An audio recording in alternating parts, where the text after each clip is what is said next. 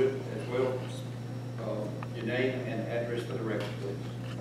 I'm Hubbard. I live at 2642 Moore Crossing Road, Valdosta.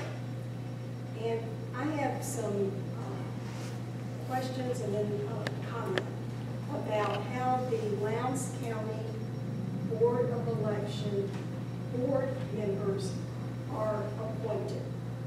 There are 3 board members. I understand that they're appointed by the grand jury. They are under the Lowndes County, Georgia website. And so I understand that this body is not in charge of the Board of Elections, but you do have a fiscal responsibility because those people are county employees, and so you pay salaries. What I would like to know is, there are 3 board members. I understand they're again appointed by the grand jury. They are appointed for a 3-year term, and those terms are rotating.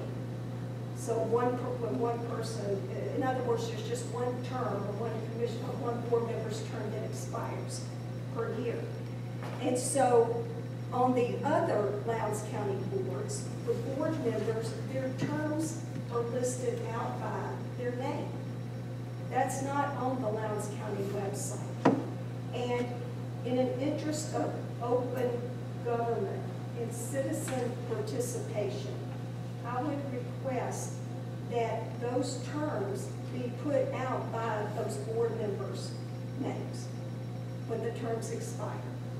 And a little bit more clarity in the whole appointment process. That's it.